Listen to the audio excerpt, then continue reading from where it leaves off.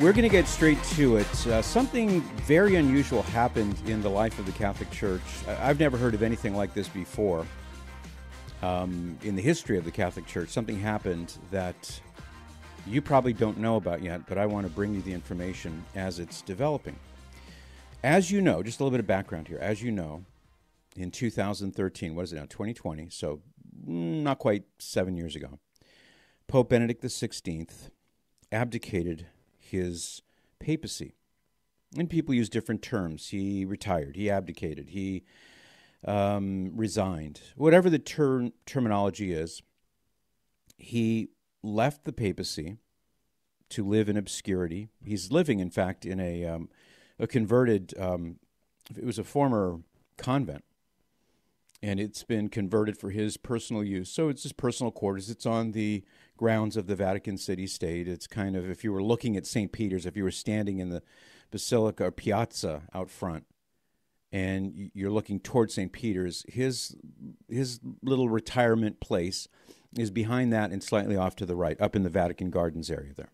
In fact, when I was there in Rome in late October, I went with a bishop friend of mine around to the back of St. Peter's, because he's a bishop, so he can get in all kinds of special doorways and things. So the Swiss guards let Nancy and me and our bishop friend, and we went back into the Vatican Gardens, back behind St. Peter's, where you can see this building. In any case, that's where Pope Benedict XVI has resided for these last nearly 7 years in his retirement. And some people refer to him as the Pope Emeritus. Some people are very bothered by that because, we only have one pope at one time.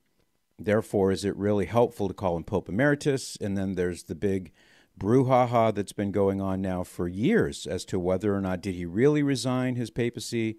Was it really effective? Was there a defect in the way he did it? And people are arguing and frothing at the mouth over that. And that's a whole separate issue. We won't even get into that. So in the midst of all this, and one more thing I want to mention right up front. I have great admiration for Pope Benedict XVI. I really like him. In fact, before he was, I almost said canonized, but before he was elected Pope, after Pope John Paul II died, so this is now 2000, 2005? I'm getting mixed up on my numbers. So, roughly 2005. It was 2005. Pope John Paul II died after a very long pontificate.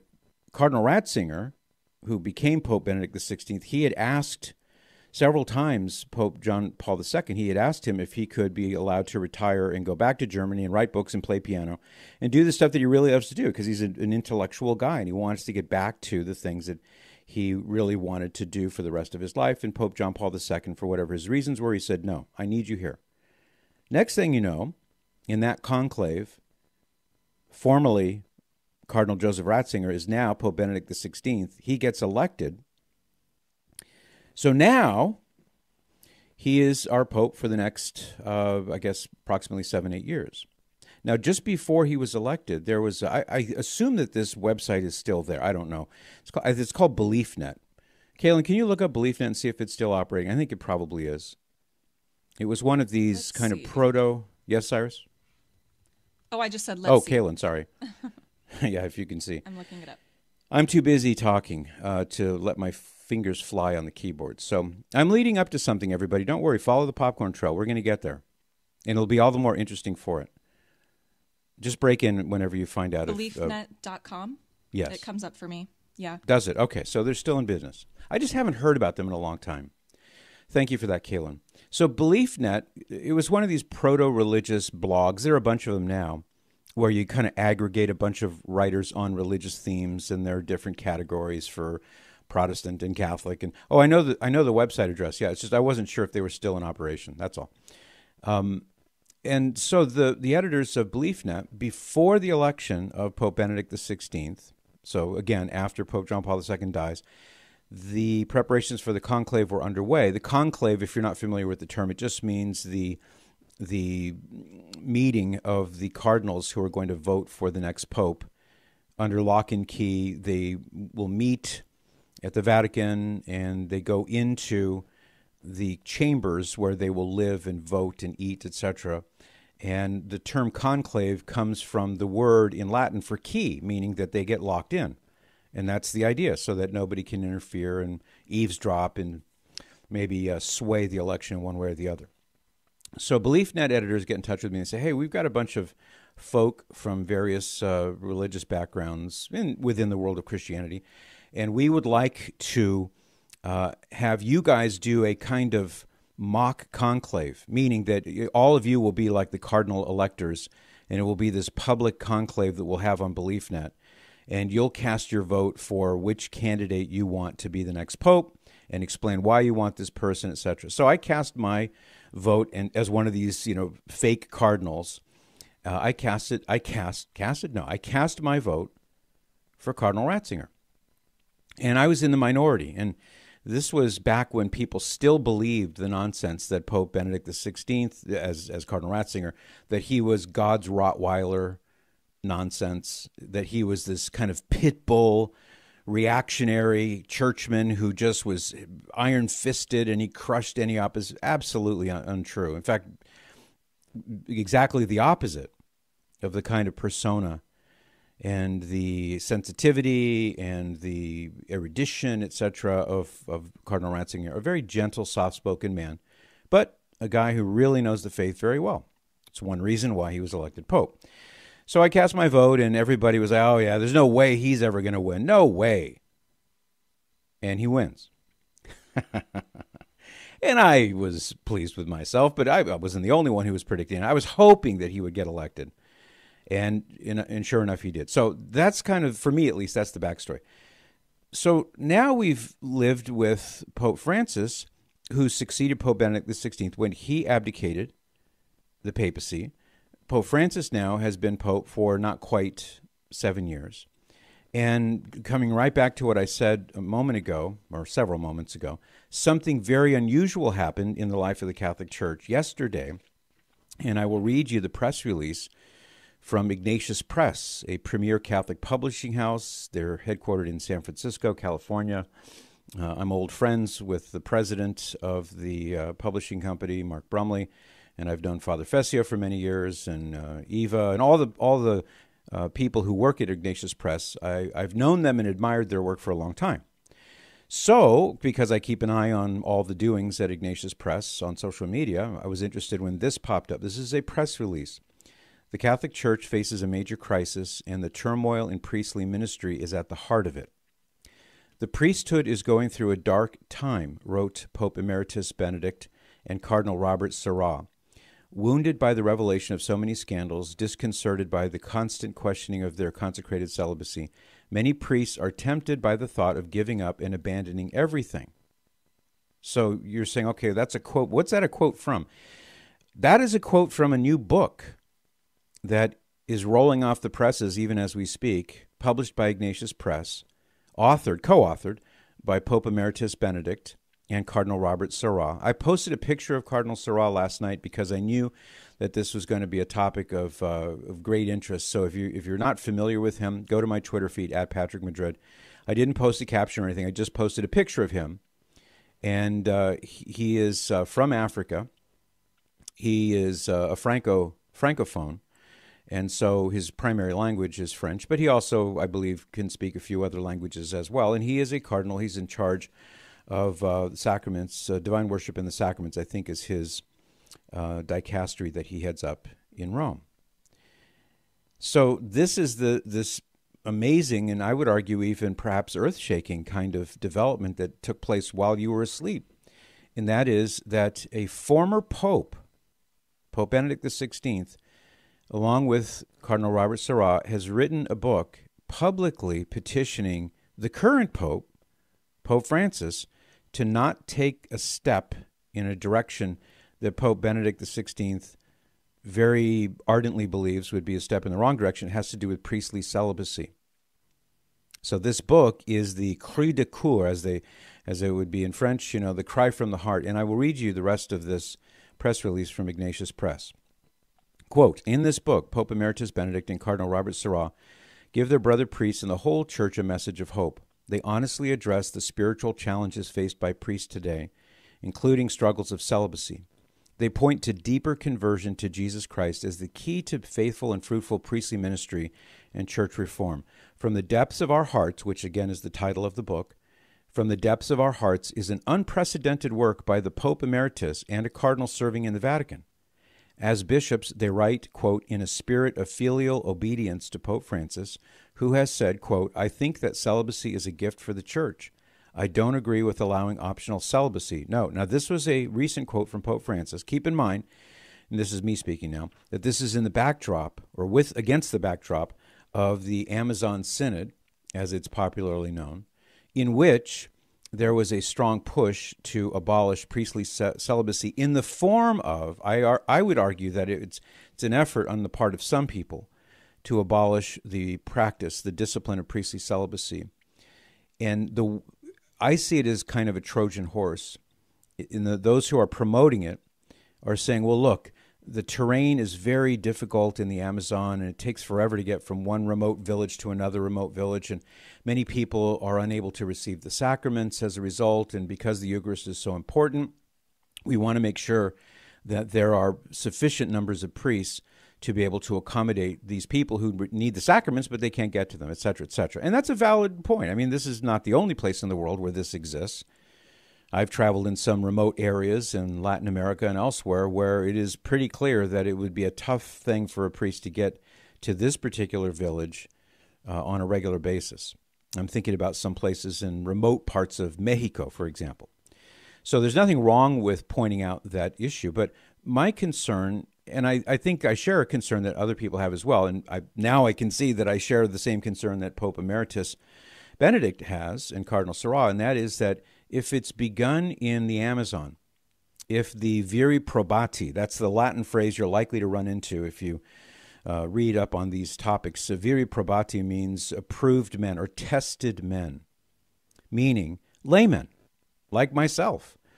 Although I have no interest in the job, but the point is somebody who's been married quite a while, they've raised their family, they're stable, they have a stable marriage, they are serious Catholics, etc., etc.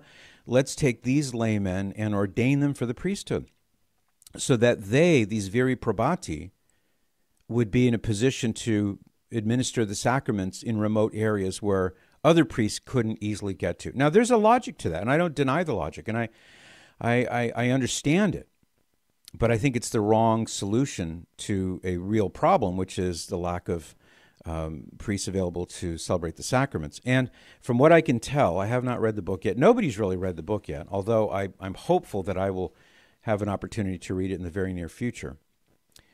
But going back to what Pope Benedict XVI is saying in this unprecedented book, he's saying, look, we're saying this to you, Pope Francis, in a spirit of filial obedience. These are the exact words that are used in the press release. So they're not challenging Pope Francis. Some people are trying to spin it that way. How dare they do that? They're restricting the freedom of the Pope because blah, blah, blah.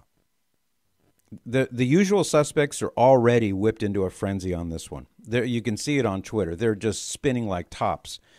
They're angry. They're in a frenzy. And how dare Pope Benedict, and Pope Emeritus Benedict, let's underline that part, how dare he say anything? Well, guys, he happens to have been Pope, okay, for one thing. That would be one pretty high-level qualification. If you have that on your resume, I think that commands a bit more attention than some theologian at a college somewhere.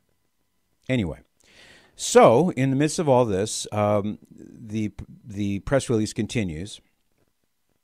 From the depths of our hearts is an unprecedented work by Pope Emeritus and a cardinal serving in the Vatican. As bishops, they write in a spirit of filial obedience to Pope Francis, who has said, again, quoting Pope Francis here, I think that celibacy is a gift for the church. I don't agree with allowing optional celibacy. No. Ignatius Press says, responding to calls for refashioning the priesthood, including proposals from the Amazonian Synod, two wise, spiritually astute pastors explain the biblical and spiritual role of the priesthood, celibacy, and genuine priestly ministry. Drawing on Vatican II, they present priestly celibacy as more than a mere precept of ecclesiastical law. They insist that renewal of the church is bound to a renewed understanding of priestly vocation as sharing in Jesus' priestly identity as bridegroom of the church. This is a book whose crucial message is for clergy and laity alike. Now, this is an important point here. It's a subtle point, but it's important. Drawing on Vatican II. Because if you've been following the quote-unquote culture wars within the Catholic Church for these last 50 years or so since the Second Vatican Council, one of the arguments that's often attempted to be used against a traditional position on whatever is, well, Vatican II changed that. Oh, really? Where exactly did it change? I'll never forget a discussion I had with a Catholic priest. I won't say where, but it was an instructive story for me. I was speaking at a Catholic parish, and everything was going great. The priest seemed to love the talk, and at the intermission, he said, hey, this is great. I really like it. Afterward, because I did a Q&A session, as I typically do after a break in the middle, one of the guys from the Knights of Columbus or whatever said, hey, Father so-and-so is like really steamed at you right now. And I thought, wow, he seemed pretty happy when I talked to him an hour ago. So I went over to him. I said, Father, is there anything wrong? And he was furious.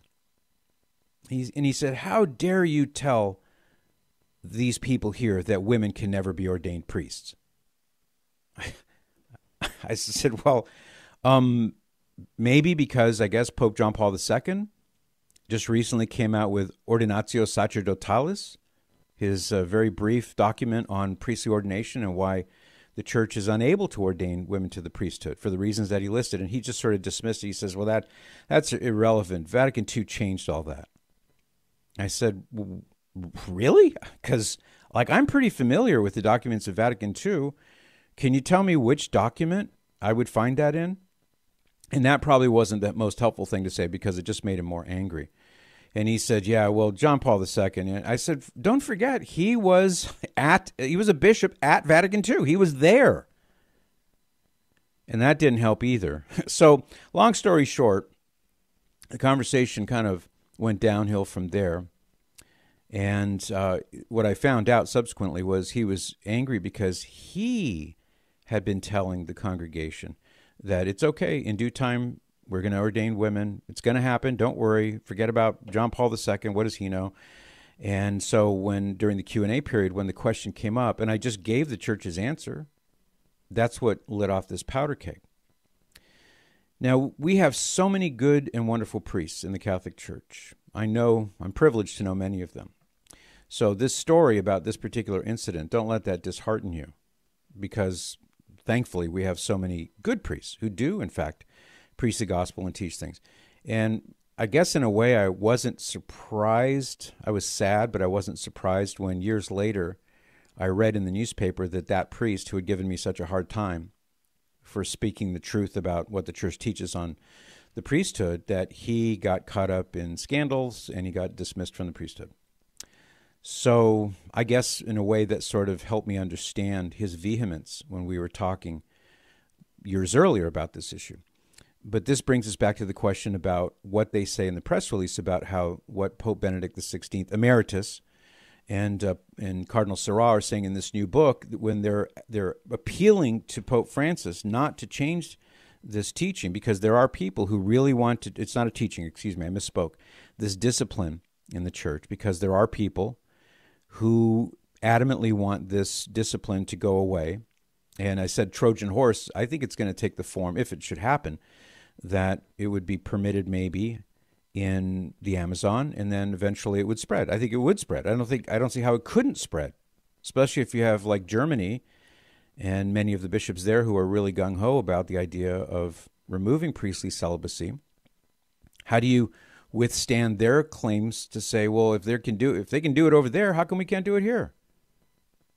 And I think if it were to go in that direction, we would see a lot of that.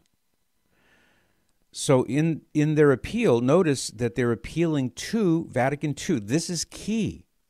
And also, one little detail for your good-to-know file, don't forget, Joseph Ratzinger, formerly Pope Benedict XVI, he was an expert. Emeritus is the Latin word for that, emeritus. The periti, the plural of experts, peritus. He was a peritus. He was one of the theological experts who was brought in by his bishop to be there with his expertise to help shape the documents of the Second Vatican Council. So by appealing to the Second Vatican Council, they're removing this potential argument. Well, you guys you're trying to go back to the Middle Ages. You're trying to go back to the Council of... No. We're trying to continue the work of the Second Vatican Council insofar as it too upheld the discipline of priestly celibacy. That's what is at stake here. This is, I've never heard of anything like this ever happening before. Now, in the book, at least the portions of the book that have been excerpted in Le Figaro, for example, a French publication, you'll find phrases like this: I humbly beg Pope Francis to, and then there's an ellipsis, veto any weakening of the law of priestly celibacy, even limited to one or the other region. These are the words here from Cardinal Sarah. And the reason that there's so much writing on this, I think anyway, is that it could be, if it were to happen in this way, that by making a change to the discipline of priestly celibacy, which is where a man freely chooses a life of consecrated celibacy for the sake of the gospel, which Jesus himself speaks about, by the way, in Matthew chapter 19, where he says, some men are eunuchs. This is a euphemism, by the way. The word eunuch here, you know what a eunuch is, right? I don't think I need to explain that. It's a family show and all, so you get the idea. But Jesus uses this term to describe men who do not procreate, men who do not live with women as man and wife, if you follow my meaning. So in Matthew 19, Jesus says there are some men who have been made eunuchs by others, in the old-fashioned sense of the term. But he comes to the point where he says, but there are some who are eunuchs for the sake of the kingdom of heaven. Again, this is a euphemism. He's using a kind of a roundabout way of making his point. Those, he says, are the ones who have given up the joys and the happiness of marriage and having children, etc., and everything that goes with that. They've done so for the sake of the kingdom of heaven. He says this is not for everybody, but for those to whom it is granted, they should accept it. So, little background in the historical aspect of all this. Some people say, yeah, but St. Peter was married. Yeah, we know he was married because Jesus healed his mother-in-law. You don't get a mother-in-law unless you're married. And that's true. We're told in the Gospels that Simon Peter and any number of the other apostles left their families. They left everything to follow Jesus. So in a way, it kind of defeats the argument. Well, they were married. Yeah, they were married, but they also didn't live as married men anymore. That's the key. Even though they were married, some of them at least, they did not continue their conjugal relationship. And I don't mean that in just a sexual sense, but they didn't live like they had lived before as the pater familias, with their kids around them and their wife and dinner on the table when work is over. They left all that. They gave it up for the sake of the kingdom of heaven, and they followed Jesus wherever he went.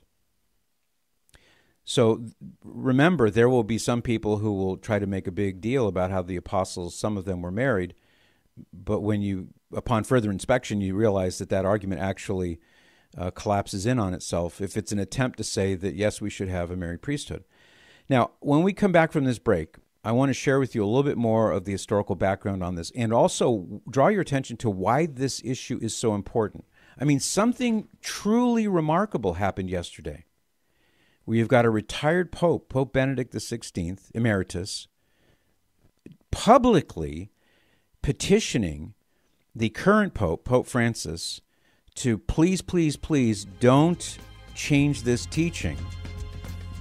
I can't emphasize how big of a story this is. Who knows how much bigger it's going to get? We'll see. We're talking about this bombshell that came out yesterday, at least in the form of a press release. If you're just tuning in, just a quick recap. Pope Benedict XVI, Emeritus, he's been in retirement now for nearly 7 years after he resigned the papacy. And he and a current cardinal, Cardinal Robert Sarah, who is I believe he's the prefect for the Congregation of Sacraments and Divine Worship.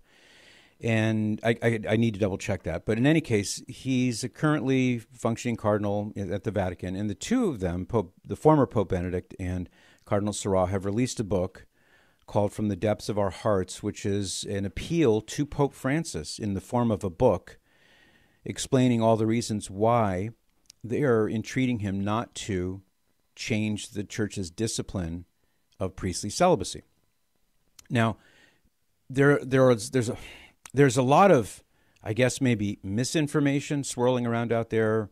Everything from people saying, yeah, well, the only reason that they have priestly celibacy in the Catholic Church is because back in the days when priests were married, their kids would inherit things like churches and lands and things that didn't really belong to them, but because the dad was the priest, that's nonsense.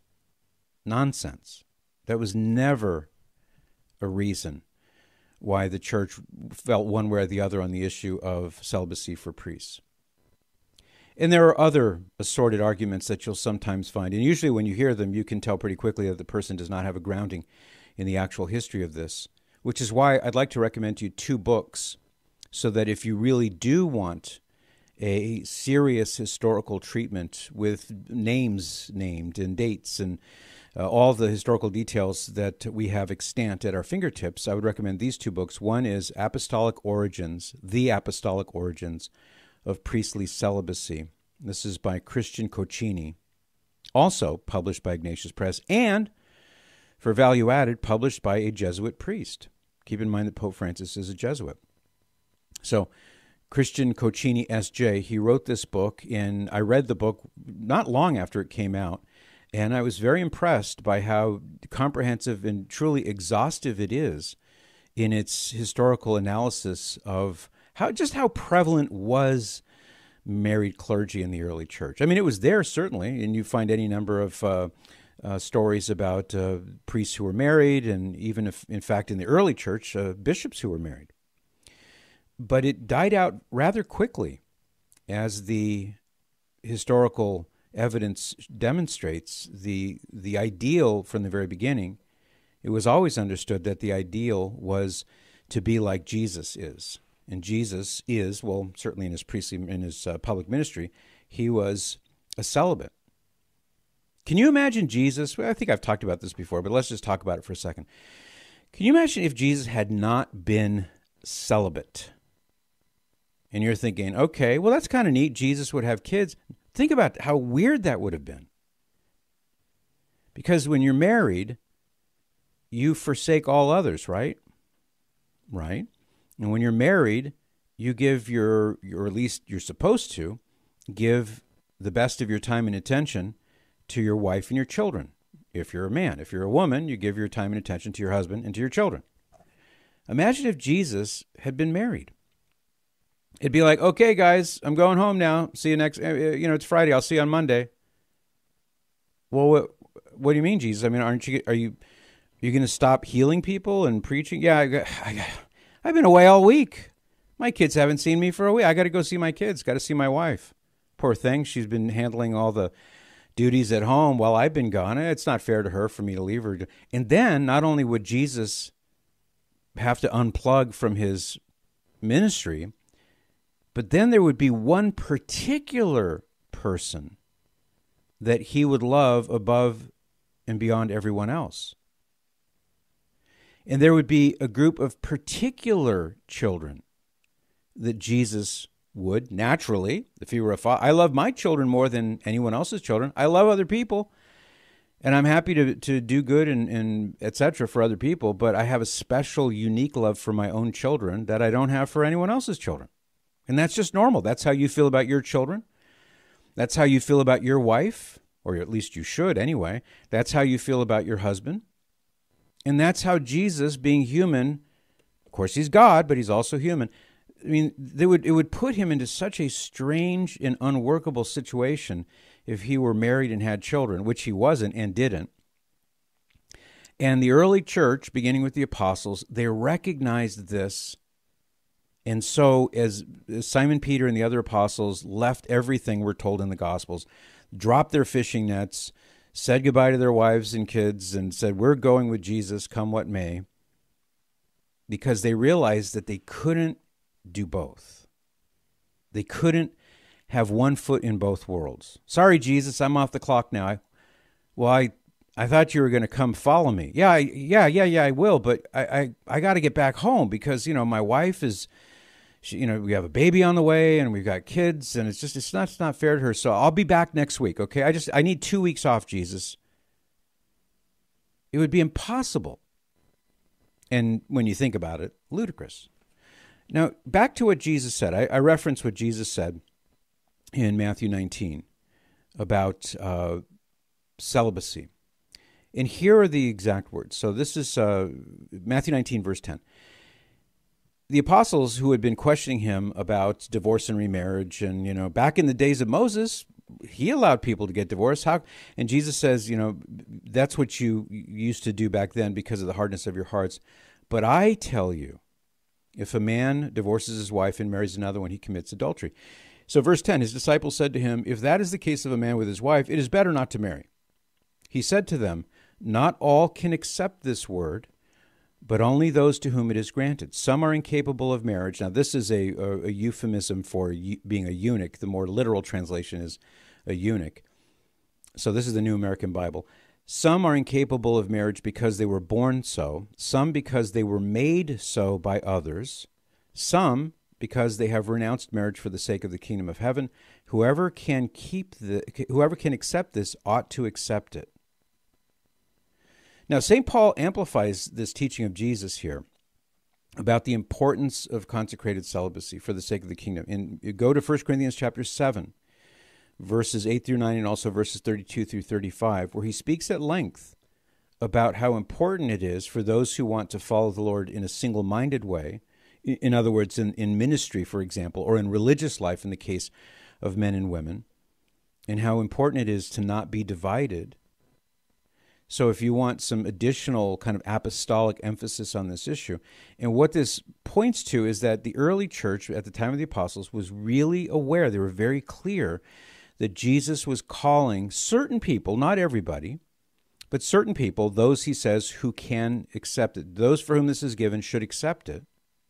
This free choice to forsake the wonderful, beautiful life of marriage and all that goes with it, including the beauty of having children, etc., and follow Jesus. And that's what's at stake here. This is not, I saw some ridiculous claim in one of the articles that was written hastily since yesterday about this topic, alleging that the discipline of priestly celibacy only goes back 800 years. Poppycock. It goes back to the time of the apostles. Now, it wasn't universal. And the book by Coccini points this out. It wasn't universal, but it clearly was the ideal. It clearly was what was seen to be striven for. And more, as we move out beyond the time of the apostles and into the early church fathers. So by the time we get to, say, St. Augustine, it is very, very unusual that you would find any clergy, in the West I'm talking about here. I mean, yes, I know in the Eastern churches and in what we now think of as the Orthodox churches, they do have married clergy. But even in those churches, it's still recognized that celibacy has a pride of place. Bishops, for example, eparchs, are not permitted to be married. The only men who can be ordained a bishop in any of the Eastern Rite churches or in the Eastern Orthodox churches are men who are celibate. The married clergy, it was seen as a kind of concession. In any case, when you consider the evidence, you see that this is an organic development that has, although it is not in itself doctrinal, it has a doctrinal underpinning. In other words, it's closely connected to doctrine in a way similar to this. It is not doctrine. It's not like a defined church doctrine per se, that you cannot receive Holy Communion unless you're in the state of let me phrase it a different way, that if you're divorced and remarried, that you cannot receive Holy Communion.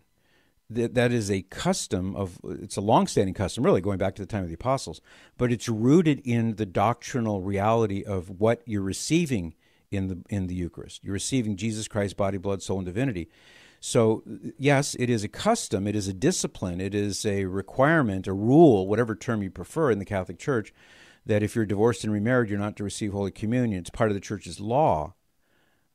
And people say, yeah, but those can change. True, but it's so inextricably linked to the doctrinal anchor, the doctrinal foundation that underpins it, that I think the argument can be made, really, Pope Benedict Emeritus and Cardinal Sarah are making the case that it shouldn't be changed. Now, they're talking about the idea of priestly celibacy. I just introduced a different but somewhat related topic about divorce and remarriage, which is another one of the things on the chopping block right now. Another book I'd like to recommend to you is Why Celibacy? Reclaiming the Fatherhood of the Priest. This is by Father Carter Griffin. It's a fairly new book. I've got a copy. I've got a copy of both of these books. And Kaylin, I believe by now, has got a link to both of them on the show Twitter feed, so you can check them out. And this way, if somebody says, yeah, but in the early church, if you read these books, you're going to understand the reality of what was going on in the early church. Now, I've done a lot of talking, and I'd like to hear from you. My number is 888-914-9149. We don't have to talk about this topic only, but it's up for grabs if you're interested in discussing it. I mainly just wanted to give you this update because it's unfolding right now. And we don't know yet what Pope Francis's response to this will be. It'll be very interesting to see. But judging from what I'm seeing on Twitter, many people are buzzing about this. And I wanted to make sure that you were up to speed, up to date. For more of The Patrick Madrid Show, visit relevantradio.com/Patrick.